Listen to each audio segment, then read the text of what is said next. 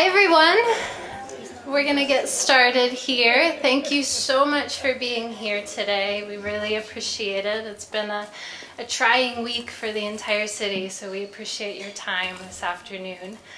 My name is Kate Barbera. I'm the Assistant Archivist for the University Libraries, and I am thrilled to introduce to you our speakers today. This is our very first installment of the Library Speaker Series, and we have today Ingrid Schaffner and Elizabeth Tufts-Brown. They join us from Carnegie Museum of Art, where I had the privilege of working as an archivist on their time-based media project for about 2 years.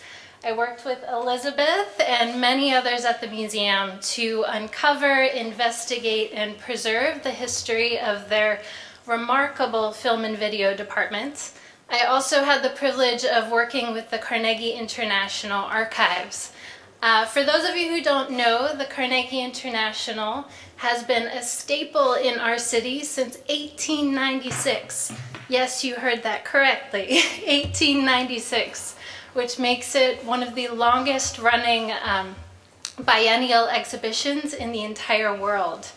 The exhibition has a long history of bringing innovative artists, talent, thinkers to our city, and I am excited that Ingrid and Elizabeth are going to share some of that history with you today and also highlight some materials from the Carnegie International Archive. Ingrid Schaffner is an American curator, art critic, writer, and educator specializing in contemporary art. She is currently at work on the Carnegie International 57th edition 2018, which will be on view through March 25th, 2019. From 2000 to 2015, Ingrid directed the exhibition program at the Institute of Contemporary Art at the University of Pennsylvania, one of the leading museums dedicated to exhibiting the innovative art of our time. Her many significant monographic and thematic exhibitions have brought attention to under-recognized artists and little explored themes and practices in the art world. Elizabeth Tufts-Brown is Associate Registrar for the Permanent Collection and the Archives at Carnegie Museum of Art. She has a bachelor's degree in art history from the College of William and Mary and a master's degree in art history from George Washington University. Elizabeth has worked with the CMOA archives for over 20 years and has a special interest in the history of the International. I want to thank Ingrid and Elizabeth for being with us here today. We're very excited that they've agreed to join us to kick off our Library Speaker Series. After the talk, I welcome all of you to join us in the lobby right outside for lunch. I also encourage you to check out the Frankenstein Complex, which is the exhibition on display here in Posner. So without further ado, please join me in welcoming Ingrid Schaffner and Elizabeth Tufts-Brown.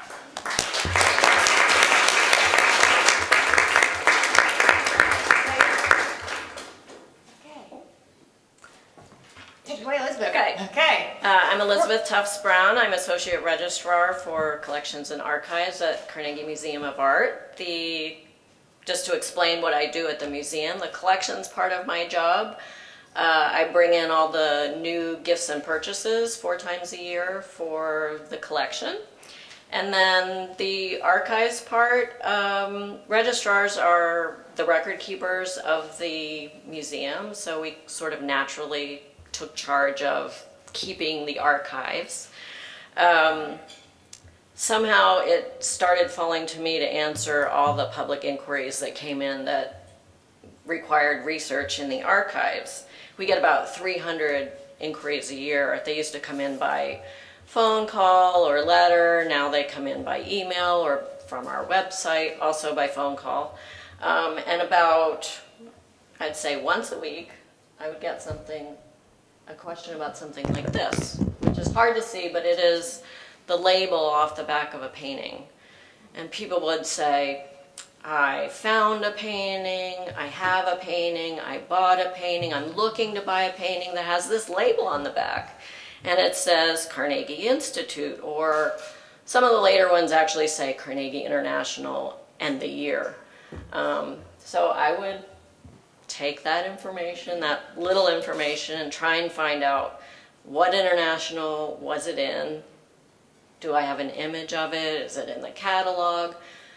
The complicating thing is that a lot of these paintings were not in the actual exhibition. They were submitted and then rejected. So they have the tag and people think that means it was in the show, but not always. So that's kind of how I got pulled into the archives. So just a little bit of background. I know you all know this face very well. Andrew Carnegie was our founder as well as yours. In 1895, he built his Palace of Culture, which included the Carnegie Museum, and that eventually split off into the Museum of Natural History and the Museum of Art, the Carnegie Library, and the Carnegie Music Hall. At the same time, he stipulated there should be an annual exhibition of art, and he wanted to build a collection of the old masters of tomorrow. So his idea was to buy something out of each international. So in 1895, our first building on the left was built. It really was in the middle of nowhere. There wasn't much in Oakland at that time. I think that ditch there is now Shenley Plaza, because that's the library side of the building. Those two towers, Andrew Carnegie hated and called them donkey ears. So as you can see in the next enlargement of the building, those are gone. Actually, the base of them is still inside the building. So by 1907, we had to enlarge because he had been collecting dinosaur bones, which needed a large space to be exhibited in. And also we added our Hall of Architecture with the plaster casts of buildings from around the world. So the early internationals, which actually started in 1896, I have a typo there, and until 1922, John Beatty was the director of the Department of Fine Arts, which was within the museum. And he was also the curator of the show. He would travel around for about 3 months out of the year and visit studios and decide what was going to be in the international. And then every year he was doing that, so a quarter of his life he was traveling, selecting art. And it would arrive like this, on wagons. I suppose it came by boat from Europe and then by train from New York, and then wagons like this from either downtown or East Liberty, wherever they were coming in. The exhibition was suspended a couple of times. In 1906, we were busy building that big enlargement of our building, so they did not have an international. And then, of course, due to World War I from 1915 to 19, there was no international. Jump forward to 1974, and we enlarged again and added that section at the upper left, which is the Scaife Galleries. And it was a good thing because by that point, we were still collecting contemporary art out of the internationals, and contemporary art was getting bigger and bigger. I'm going to fast forward to today. All right, so bigger and bigger. Bigger and bigger and building scale. So here is work by L. Anatsui on the facade of the Carnegie Museum right now, signaling that the Carnegie International is in the house. Elle is a Ghanaian artist who is based in Nsukka, Nigeria, and it's a beautiful bridging of Ghana, Nsukka, Pittsburgh, Oakland, and Wilkinsburg, because much of the piece was fabricated here in Pittsburgh. Dee Briggs, a sculptor in Wilkinsburg, whose studio is a firehouse, and she makes big sculpture.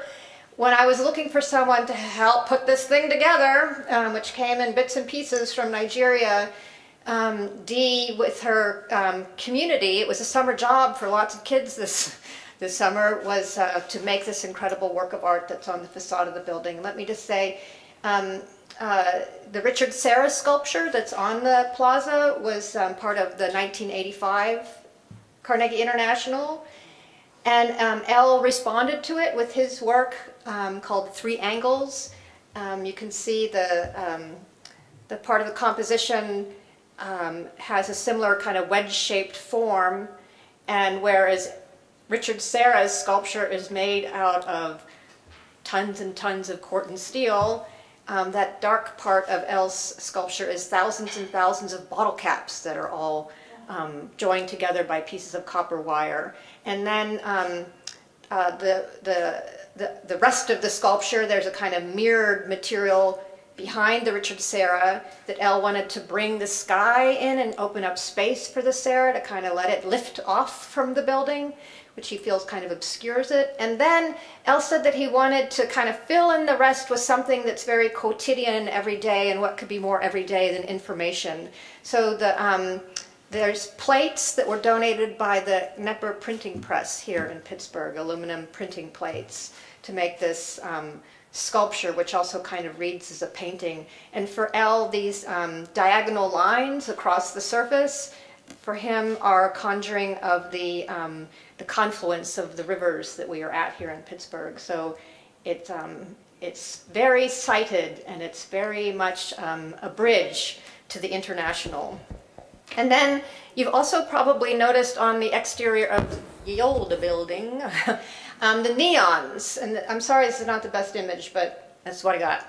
So these encircling the old building and around the facade of the Carnegie Library are names. It's a work of art by Tavares Strawn, a Bahamian artist who, when he visited the museum, was very interested in the names engraved on the building, the names of great white men. So Tavares has added a contemporary list of women and people of color who have also contributed to art, science, literature, exploration, engineering. And these names are, you can find them if you could open it, but you can't, in this book that's on view in the International. It is the Encyclopedia of the Invisible that Tavares researched and created. And it is massive, and when you do open it and look inside, it looks like every Collier's or Encyclopedia Britannica that you ever copied a research paper from in grammar school, except all of the entries are of people you don't know. So Tavares's bigger project is to illuminate a history of the invisible.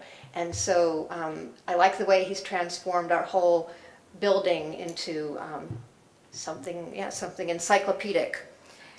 All right, so yes, it's the 57th Carnegie International.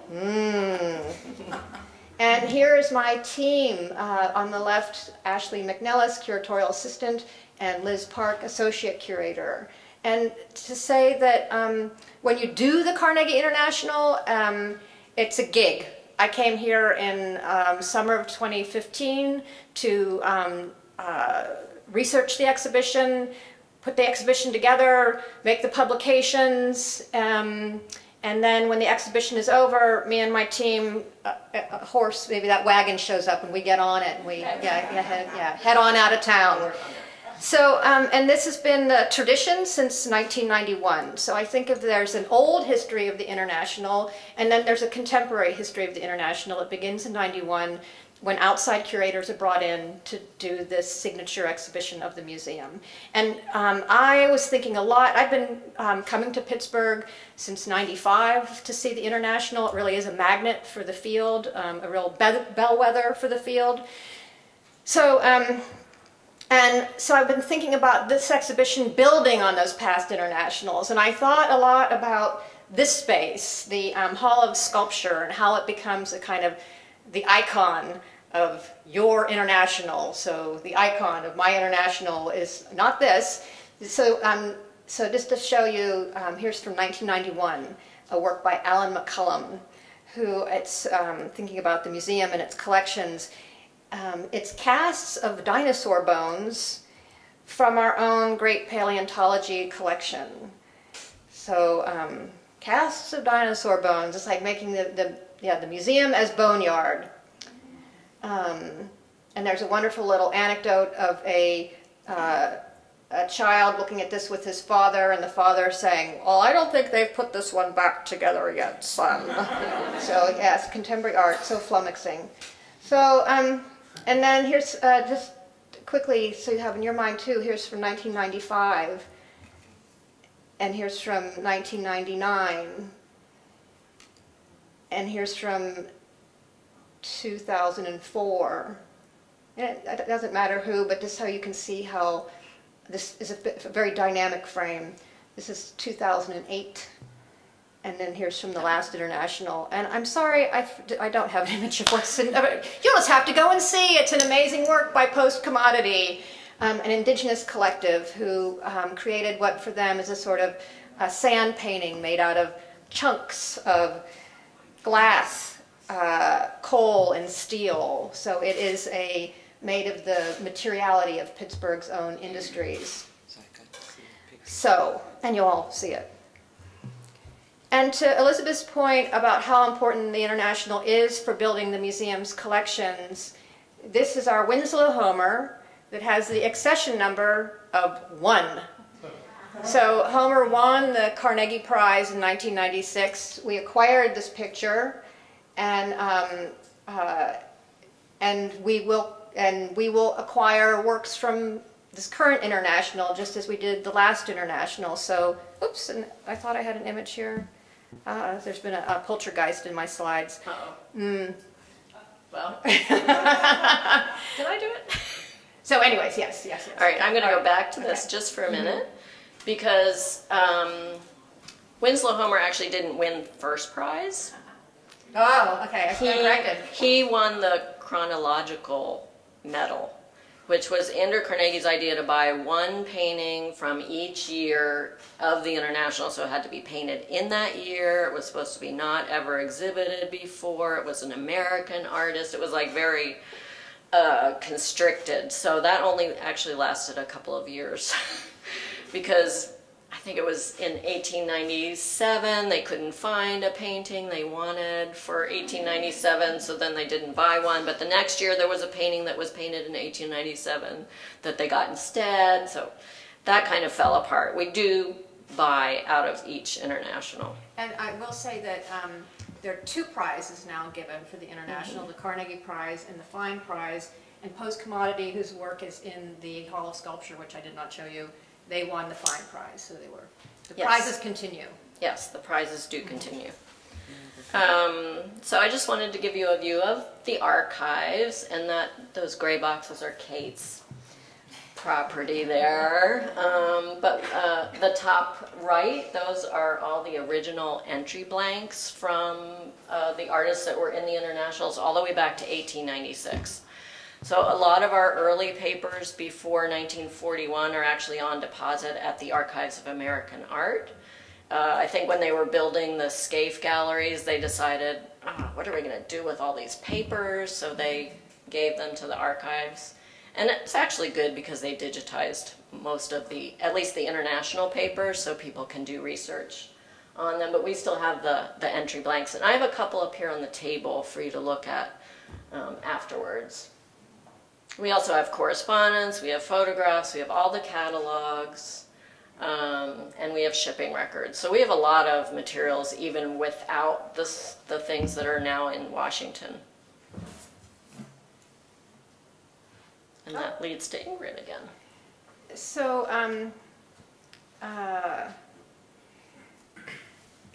in embarking on the International, the world is your onion, and of course, you're not going to travel the entire world. So I was interested in this idea of thinking about my travel building on the travel since 1991, and the idea that the Contemporary International has been kind of mapping a global contemporary art world. So what a great project for some interns to research the past international curators' travels, because no, there weren't just like handy itineraries lying about. So 3 interns worked on this project to go through the files and reconstruct the itineraries of curators from 1991 to 2013, and then we added my lick of travel too. So you can see it better on the screen in front of you, this sort of color. Each color is a different curator's year of travel, and how we're mapping the world here. And it's nice. The researchers wrote a piece published on our online magazine about their methodology and research. And it was like really going into the files and finding... It was. They were looking at receipts from like restaurants just to say, oh yes, they were there on this day. Yeah, so... and travel agent, you know, itineraries and all sorts of things. Whatever we could find. Whatever we could find. So the map, I think, is called something like a fantastical map, because it's there's a lot of confidence factor isn't always 10 for every one of the itineraries. So what's next here? Ooh, the little Are black you starting books. on there? Go, not you. Me? You should say with the army. Okay, so the little black books. When I was always doing research about the early internationals, I would see mentions of the little black books, the little black books. Prepare the little black books for Homer St. Gaudens' trip this summer. And I was like, where are these little black books? And I asked the Archives of American Art, have you ever seen these little black books? No trace of them, no trace of them at the museum, no trace in Washington. Well, one day, Ingrid gets a phone call. So, and I should say, because I'm a real archive geek, Elizabeth was one of the first colleagues I met with when I started working on the International, to learn about the history and its holdings, and that's where I learned about the mystery of the little black books. So one day I came to work, and the phone rings bright and early. It's a phone call from Paris. Hello, she actually didn't have front text, but I can't do that. So I said, hello, my name is Frances Washburn. Frances? Yes. And my father used to be the director at your art museum, and I live in a tiny little apartment in Paris, and I'm trying to get rid of some things, and I have these little black books. and I mean, she literally said these little black books. I'm like, hold the line. So I go running down the hall, and I get Elizabeth, and then we're like this, and she says that we're welcome to have them. She said, I'm sure you have copies, but I just thought I'd check. She said, they're in my fireplace in my apartment. I really need to get them out of there. So she asked if we would like them. We happen to have one of our curators going to Paris the following week on a trip, and she said she would pick them up for us. And so now we have them, and they're organized by country. Mm-hmm. And yeah, they're little 3-ring binders.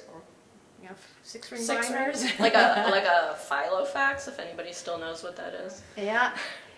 And information typed about when you're in Paris, what hotel, what the restaurants are, lists of studio artists and addresses, and then they're annotated by and they were prepared yearly for the director. Right, so lots of times they say for a certain artist what they had in the last 2 or 3 internationals, just as a reminder, and then maybe if they have an idea of what they might be able to show the director this time.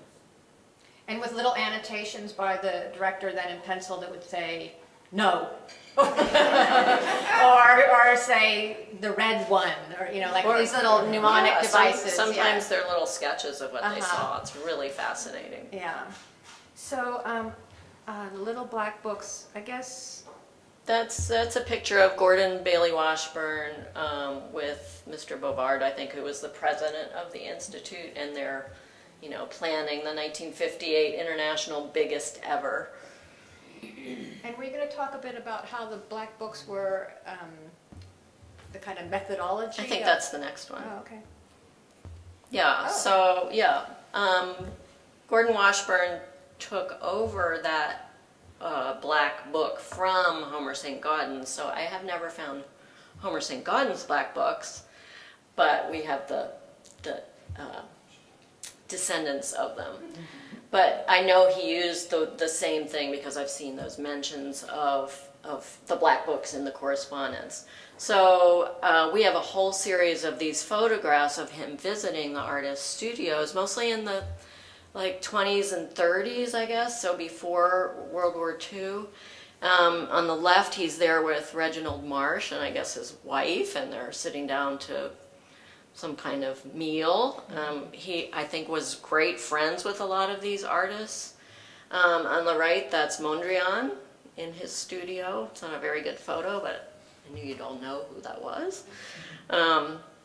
Yeah, so he, just like Beatty and I'm sure Washburn, they all traveled for significant parts of their years. And here I have Homer St. Gaudens, of course, was traveling across the Atlantic on a boat. And there's part of his itinerary for, I think it's 1922 or 23 or 24. And at the bottom it's like 10 days on the steamer to get home. And, you know, just like one after the other city.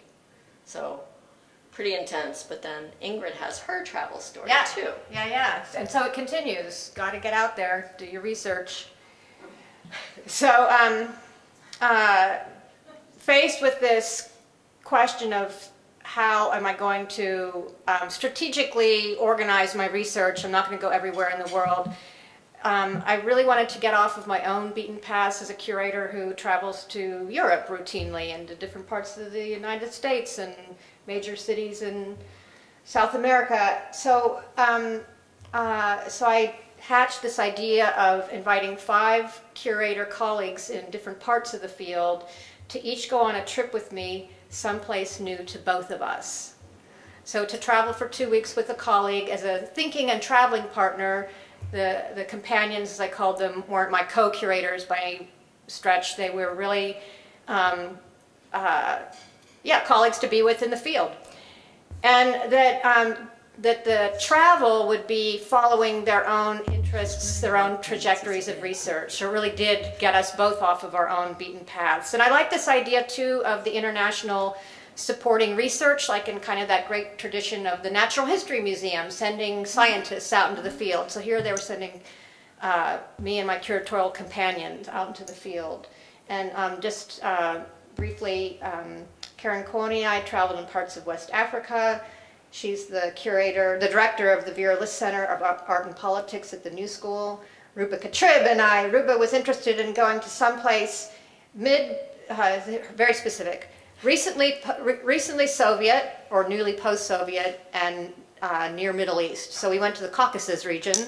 Ruba's at the Museum of Modern Art in New York. Dorian Chong is a curator at the Museum of Modern Art in Hong Kong. And we were headed to Pakistan and Bangladesh, and then there were terrorist attacks directed at Americans, Europeans. It didn't seem like a good place for me to go, so we went to India instead. BZ Silva, a curator based in Lagos, Nigeria, has her research is art of the African diaspora. We traveled in the Caribbean. And then Magli Areola is a curator based in Mexico City, and she was interested in this sort of trade routes, cultural routes, history of colonization that would connect Mexico City and Manila. So both under Spanish rule in colonial histories. So we traveled in parts of Southeast Asia.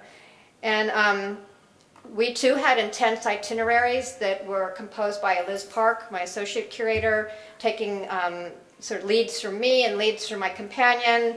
And then the criteria for for our travel was not for me to run around and find artists to bring to Pittsburgh, which is a very colonial model, not a contemporary one, but to really have a bigger understanding of what is the contemporary when you move outside of the hubs of this art world. So that was our research quest. And I just wanted to show you a picture of my office. Here was my, this is the map. This is Buckminster Fuller's map of the world that shows the true relationships of scales of continents. It has no right side up or upside down. So that was my field of research. And then just an anecdote from the travel with BC Silva. We were in Haiti and we were visiting Le Centre d'Art, and they were preparing for their first exhibition since the earthquake had really devastated their facility. An exhibition of a Haitian artist named Jasmine Joseph. Here's one of his paintings from the 1950s. And we had a lovely visit, and when I came back, their archivist reached out to me, and she said, well, we were going through our archives here, and we found this letter from your museum in 1957 inviting Jasmine Joseph to participate in the Carnegie International. And we wondered, did he participate in the Carnegie International? And there it is, it's signed by Gordon Washburn. So it's probably a little black book that relates to all this. We should look. Oh, we should look. But we did look in the catalog, and indeed, Jasmine Joseph did participate in the Carnegie International. So I love this, that even in the contemporary travel and research, you're coming upon the history of this exhibition. So a number of artists have engaged with the history of the show, with Pittsburgh, but specifically with the archives, the artists John Rubin and Lenka Clayton, both of whom are based here in Pittsburgh, have national, international careers as artists. John, of course, is the head of graduate studies in the fine arts department here at CMU. So I asked them to create a project that would activate one of the galleries, the main galleries when you first walk in off the lobby. And so John and Lenka, in their way, spent a lot of time in the museum, spent a lot of time with Elizabeth, kind of being directed to different archives, parts of the history that they might... Yeah, we looked at a lot of different things. Yeah, including the little black books. Including the little black books. That was the start. That was the start. But what they ended up being drawn to, maybe you want to say what this... So this is what we call the Carnegie International record card, and each artist has one or more. This is Gary Melchers, who exhibited in a lot of internationals. This is card 2 for Melchers. So it has the name of the artist, their nationality, of course, when they died. And then each year that they participated on the left, and the name of the painting. AE at the left is annual exhibition, so is it the 1st, the 2nd? These are later, the 11th. On the right, it says whether it was listed like in the catalog, I believe, and it looks like Melchers was on the jury a lot of these years, so he was not qualified to get a prize. So they noted that, but A and R is accepted or rejected. Looks like most of these were accepted. Position refers to how they hung, because the salon hanging that in the early 20th century where they would have like paintings stacked on top of each other on the wall. So 1 was the coveted position, the bottom. It's like Melchers did well. So John and Lenka looked at these cards and they were fascinated by the rejected titles, which were noted by an R. Melchers, of course, doesn't have any. And then they were also looking at the actual titles. We kept track of the rejected titles up to 1931. Yeah, Carnegie was a painting annual up until 31. Yes. Yeah, and artists submitted their work for consideration. So, John and Lenka were drawn to all of the R's, which just imagine some of those A's are R's. And this is their project for the International. And there are Lenka and John.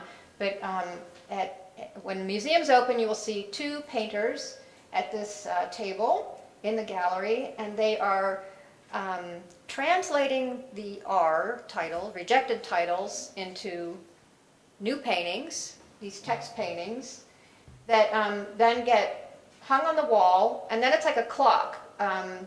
That as new paintings are added, they shift, and eventually make their way to this bin, because there's only so many slots, and it's like a Fordist project. They're churning out these titles.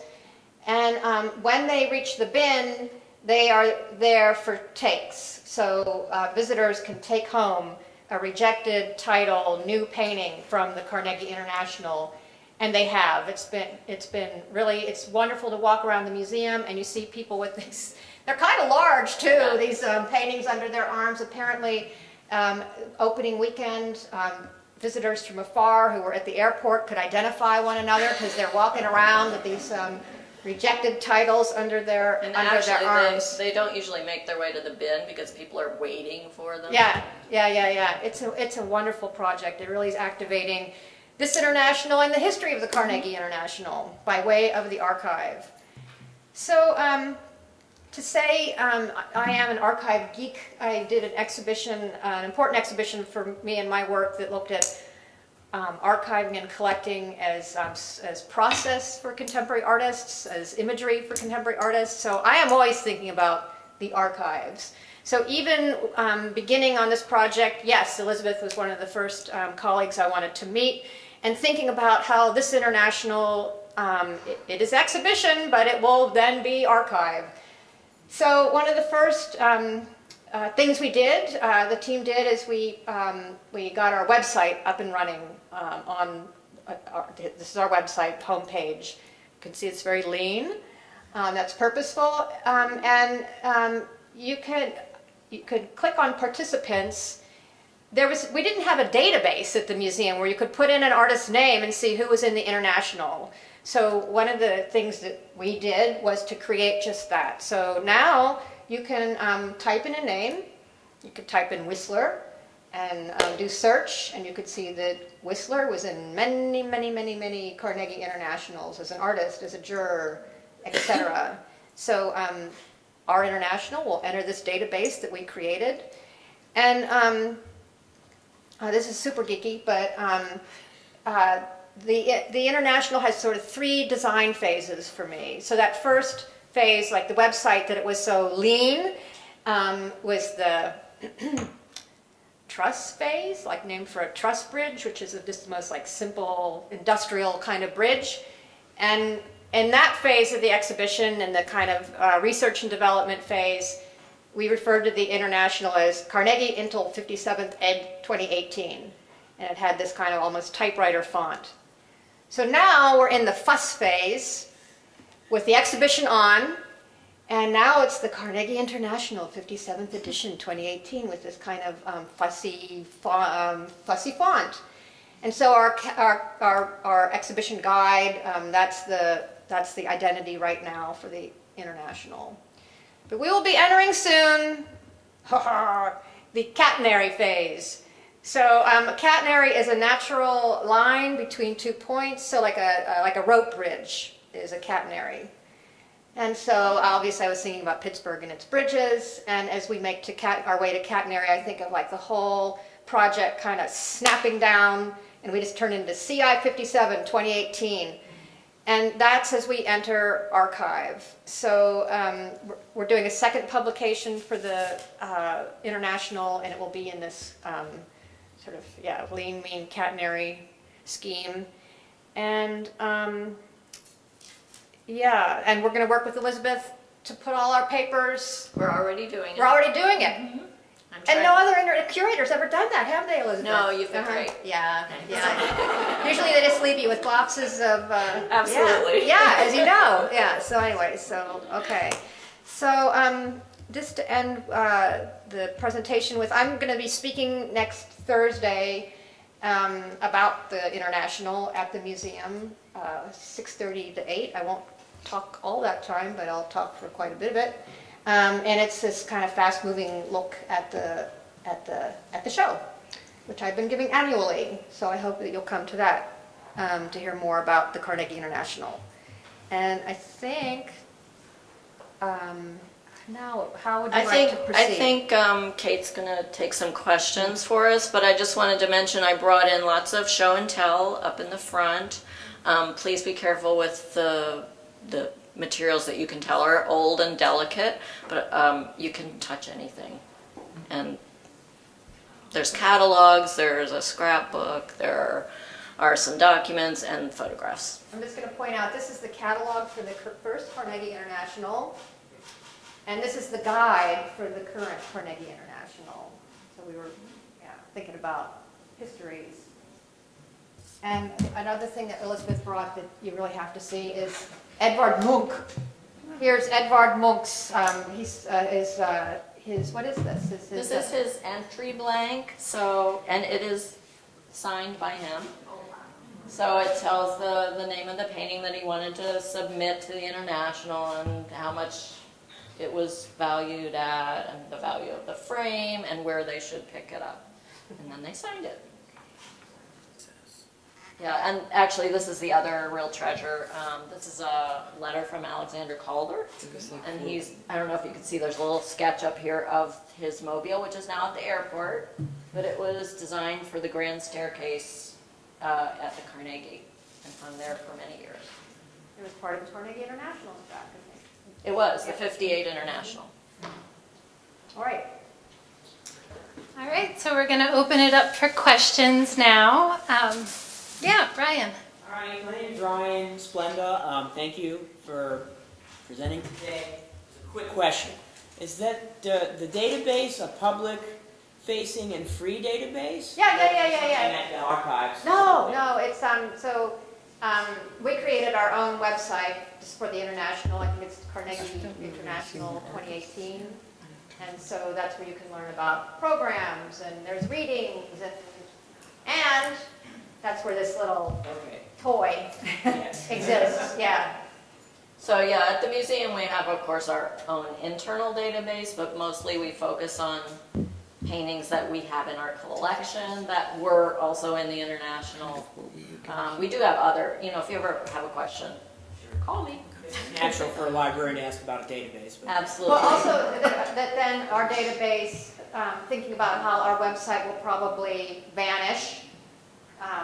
Well, we some point. also, So all the records went into the main database. Right. And we also have, we do have an archives website, which is records.cmoa.org. Kate set that up. There's not much about the International on it yet, but it will be eventually. okay, thank you. Other questions? Yeah, way in the back. Hi, you know if there's any plan to keep those neon names up around the top of the buildings? Thank you, that's my favorite question. I think we all should be asking that question. It's such a beautiful project. As soon as Tavares showed me his first sketch of what it would look like, it was like, I almost couldn't believe that they weren't there, because it's just so simple, and yet you can't even imagine how hard it was to get those names up there where there's no electricity, and it's a historic building, you can't drill a hole in it, and on and on and on. But there they are, and right now there is no plan for them to stay, but I think I'll miss them when they're gone. Yeah. What can we do to advocate to keep them? Because the night that it opened, I didn't know those were there. I'd been kind of out to lunch doing whatever, just not even thinking about it. And I got out of my car. I didn't do the valley parking, so I was just like down the street, and I walked up, and it's dark, and these lights are there. And I think after living in Pittsburgh for almost a decade, I hadn't even made it in the door, and I was almost weeping coming up to the museum, because I thought, this is the first time we're there. It had always been, every time I walked up, a list of white men, and it was the first time I felt like we're all there. While you were weeping, then Yes. there was a lot of people weeping, because Tavares had this performance that for him was a happening. So it was this kind of a little pop-up performance where children wearing these little bomber jackets that Tavares' mother had made in the Bahamas for them. Did this performance where they owned the names of different, so like this little girl jumped, there was a little soapbox, and this little girl jumps on, and she said, "I'm Shirley Chisholm," and then she says, so about 10 kids performed different names. There's a lot of weeping going on that night, yeah. But I mean, I don't know what, I don't have an answer yet, but the more I hear the question, the more there needs to be an answer. Yep, Yeah. absolutely. And it was really done in partnership with the library, who had to welcome the piece, and they did, and so there's vested interest perhaps on both sides. I feel like it Yeah. fixed something that had always been missing. So. Thanks. Yeah. Hi, can you talk a little bit about why there are no text panels within the museum and why they're all contained in the guide? So there's one didactic panel when you first walk in, and I call it the billboard because it's big and it's welcoming and kind of lays out some of the big ideas for the show. But I really wanted to make an exhibition where we as visitors didn't walk into a gallery and look for words to read. And I selected artists whose work I knew would be very present in the galleries, and worked closely with the artists to really think about them inhabiting the space with their work.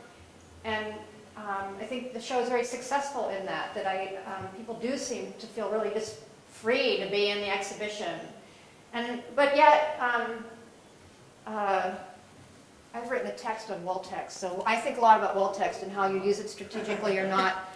And so we want that information available, and so that's, I love 19th century travel guides, so I love the idea that you would have a little guide, and there are wall labels that will say the artist's name and the title, and then it has a page reference, and you could turn to page 94 and read a little bit about Rachel Rose in the gallery or later.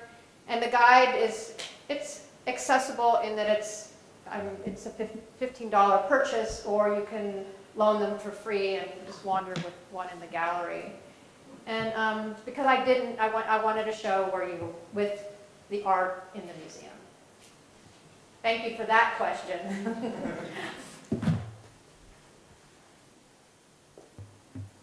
Yeah. The black books that went to Paris, were they supposed to leave the museum? Probably not. That sounds like an archivist question.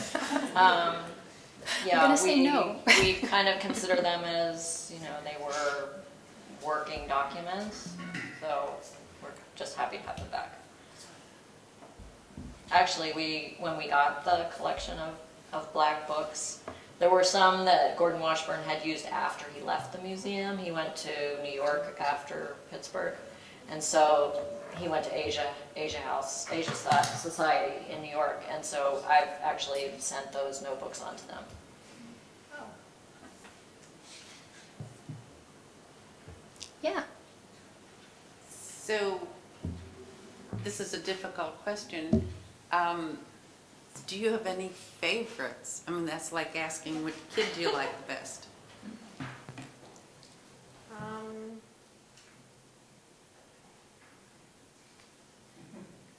That is a kind of impossible question, because I really invested a lot in each artist and their work. The invitation to the artists was to participate in making the show together. And so artists did come here and they spent time, and I think that's another part of why the show is so situated, because artists really did think about the spaces and the history and the context. So it's hard for me to pick a favorite. I do very much enjoy the installation that is in the decorative arts collection by an artist, Karen Klimnik, a Philadelphia artist who she makes paintings, sculptures, photography, video, and always kind of thinking about her work in terms of a kind of theater of art. And so Karen's an artist that I've worked with a lot in the past, and I'll continue to work with her in the future, and I loved how she cited her installations, which feel like 19th century salon style installations. She loves the decorative and she loves the ballet, but then it's totally punk when you start reading the titles for the works. Like there's this little charming photograph of some sheep, and I made this little, feels like a little 19th century gallery brochure, and you find a number, You see, it's the pretty peeing sheep. And I thought first it was meant to be the peering sheep, but no, it is the peeing sheep. And it's like, it's the whole thing is just filled with delight and subversion that I love. Yeah, and I can just add my own experience. I've worked on 8 internationals, and it's really hard to divorce your view of the work from your experience with the artist, because I worked on a lot of installations, and some artists are very difficult to work with, and that makes me not like their work quite as much. But yeah, it's hard to pick a favorite. Yeah. Well, I always say it's hard to be an artist, get your vision out in the world. So yeah, we've got some difficult ones.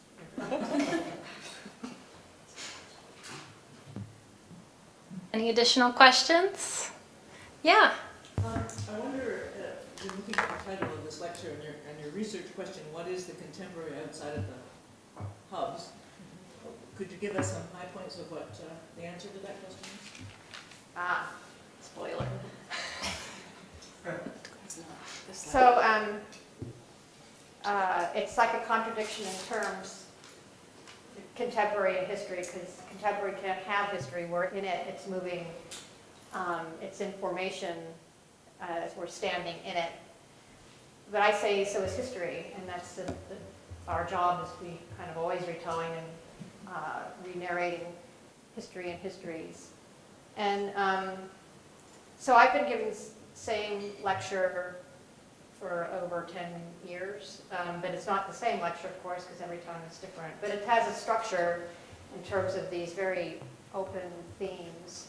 And as I've been giving it here, the first time I gave it, it was to look at the past internationals and think about how they defined a contemporary, and the next time was about my research in the field and the kind of contemporary I was finding. So this time it's actually going to be how our exhibition might help us think about the contemporary and its conditions.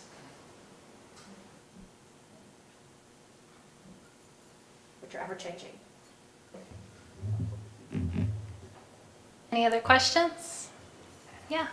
Ingrid, you talked about the 3 phases, the truss bridge, the fuss phase, Catmary. Catnary. Were the artists that were represented in the international, are they showing in those 3 phases?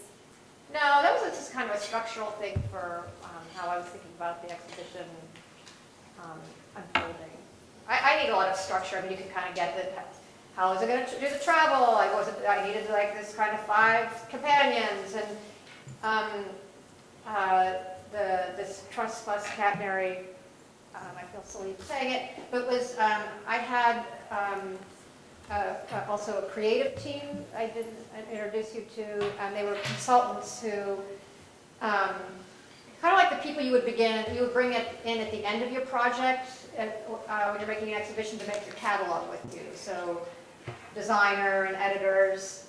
I invited those people from the beginning, and they're colleagues who I've worked with in the past in different ways.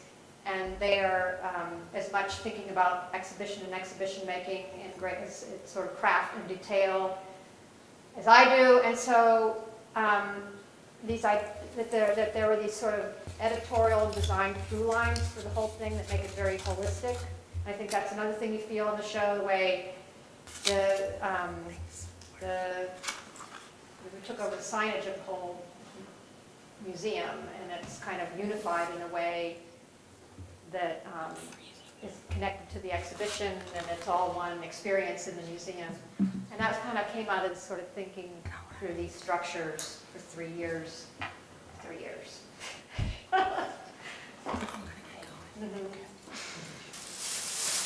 We have time for one final question. So I know the catalog is going to come out in March. Hopefully the end of February. So does that have process shots? Because I know there are no images of the work in its finished state that are there right now. So did you take process shots of how the artist was making the work in the space? Or is that not? into? You know,